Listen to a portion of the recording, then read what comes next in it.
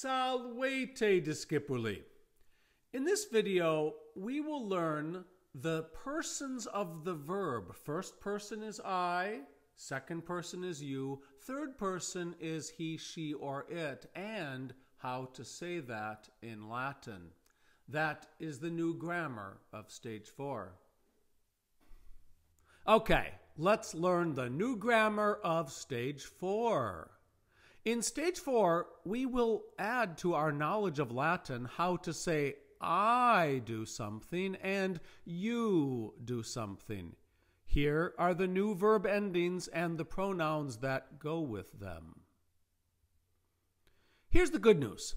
You've all likely learned a little Spanish, right? Well, Spanish came from Latin, and Spanish has preserved the Latin way of saying these things. So you probably know yo hablo español means I speak Spanish. You probably know hablas tú español? Do you speak Spanish? Well, guess what, people? You know yo is the pronoun. Yo in Spanish is I. Tú is a pronoun. Tú in Spanish means you. But you maybe already know the O of hablo, okay? The O of hablo also means I. In fact, you don't need yo at all, okay? You can just say hablo español, and it means I speak Spanish. Okay, so maybe you already know. Look at this S. This S in Spanish is how you say you do something. You can just say, hablas español, and it means, do you speak Spanish? You don't actually need the word to at all. The S all on its own means you. Guess what, people? Take a look at something fantastic. It's exactly the same thing in Latin. Spanish has perfectly preserved Latin here. So if you already know yo hablo español and hablas tú español, you already know how to say this in Latin. Ego dico latine. Now, one difference is in Latin, for some reason, they use an adverb here. Latine is an adverb, which means like Latinly. Okay, this would be like, do you speak Englishly? Okay, instead of saying, do you speak English? That's just how Latin works. But the most important thing here is ego.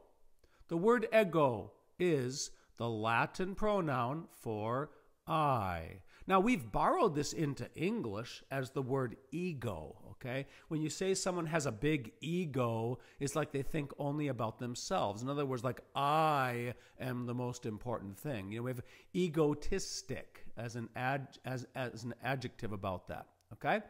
So, ego means I, but look at this. Look at this. Dico.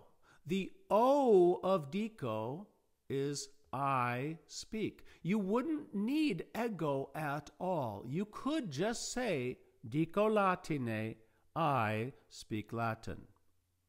Now take a look. Dices tu latine?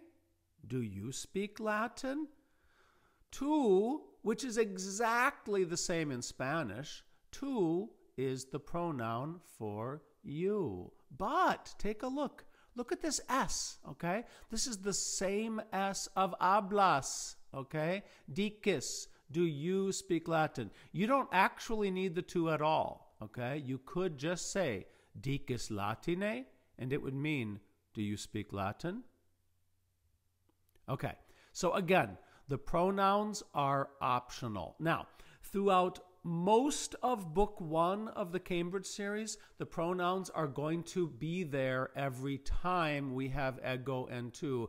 Think of them as kind of like training wheels on your Latin bicycle. You know, they remind you ego means I, tu means you, but don't get too used to them because the day is going to come when all of a sudden the pronouns ego and tu are going to vanish. So you need to remember the O of dico means I. The S of dices means you. Okay, so we call this the persons of the verb. First person is I, okay? So think of it like when you're speaking from your own perspective and you say, I do something, I am first person. Second person is you. You're speaking to somebody else. I am first person. That other person I'm speaking to, you are second person. Third person is he, she, or it. So again, like you and I could be speaking and we point over in the corner and our friend is there and she's third person, okay? So again, first person I, second person you, third person he, she, or it. So from now on in class, if I say like second person of the verb, you know I'm talking about the you form, things like that. Okay, so let's look at just a few more examples to lock in our knowledge of this. Ego means I. Ego pecuniam habeo. I have money. Tu means you. Tu pecuniam habes. You have money. Again, ego means I. But the O of habeo, that also means I have. Tu means you, okay? The pronoun tu means you. But the S of habes, the S of habes means you have money. Okay, it's your turn. Take a moment. What does ego mean? What does tu mean? And how would you translate ego culinam intro and tu culinam intras if culina means kitchen and intrat means he enters? Intrat means he enters. But what does intro? What does intras mean? Okay? Do you have your translations ready? Here's the answer. Ego means I. Ego culinam intro means I enter the kitchen. Tu means you. Tu culinam intras means you enter the kitchen. Okay, look what I've done. I've just mixed it up a little bit. Think for a moment. Take a look. And you know this stuff. In horto means in the garden. You know that laborat means he, she, or it works. And so, take a moment. What's your translation? Tu means you. Tu in horto laboras means you work in the garden. Ego means I. Ego in horto laboro means I work in the garden. Okay, now take a look at something amazing.